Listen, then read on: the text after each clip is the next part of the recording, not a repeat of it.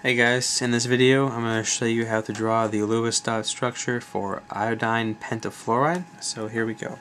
The formula is going to be IF5, and that's going to give us 7 valence electrons from the iodine plus 5 fluorines, each with 7 valence electrons of their own, for a total of 42 valence electrons. Alright, so we can start off by subtracting out the largest multiple of 8, which is 40 in this case, which leaves us with 2 electrons. Divide that by 2, which gives us 1 non-bonding pair.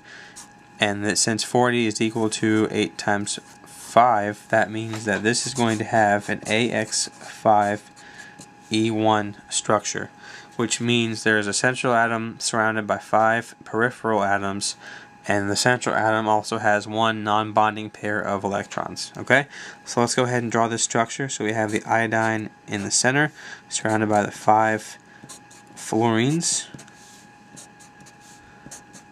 We can go ahead and start by single bonding all of the fluorines to the central iodine like this, and also filling in the octets of each of the peripheral fluorines. Just like that. Okay, so that takes care of the X5. Now we have to talk about the E1, which is the non-bonding pair of electrons on the central atom.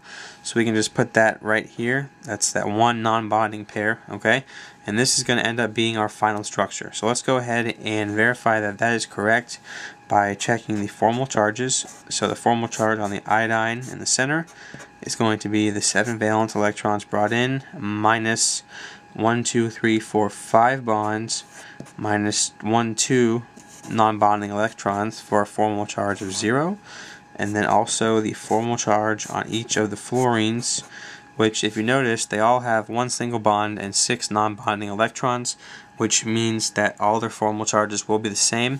So the formal charge will be 7 valence brought in minus 1 single bond minus 6 non-bonding electrons for a formal charge of 0 as well. Multiply that times 5 because there are 5 of them. Add up these formal charges for an overall formal charge of 0, which is exactly what we need because this is not a charged particle or compound. Okay.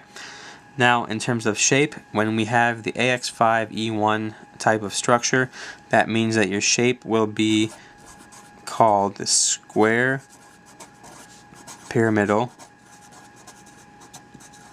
which basically means a pyramid that has a square base. Okay, and when you have this type of structure or shape, the bond angle, they're all going to be approximately 90 degrees.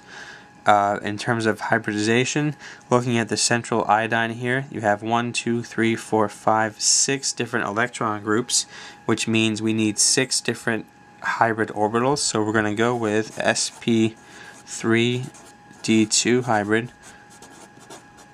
So you have 1s, 3p's, 2d's for a total of 6 hybrid orbitals to match the 6 electron groups. Okay, and because of the fact that we have this non-bonding pair of electrons here on the bottom, that is going to make this a polar compound. That is pretty much it for this one. If you have any questions, please let me know, and thanks for watching.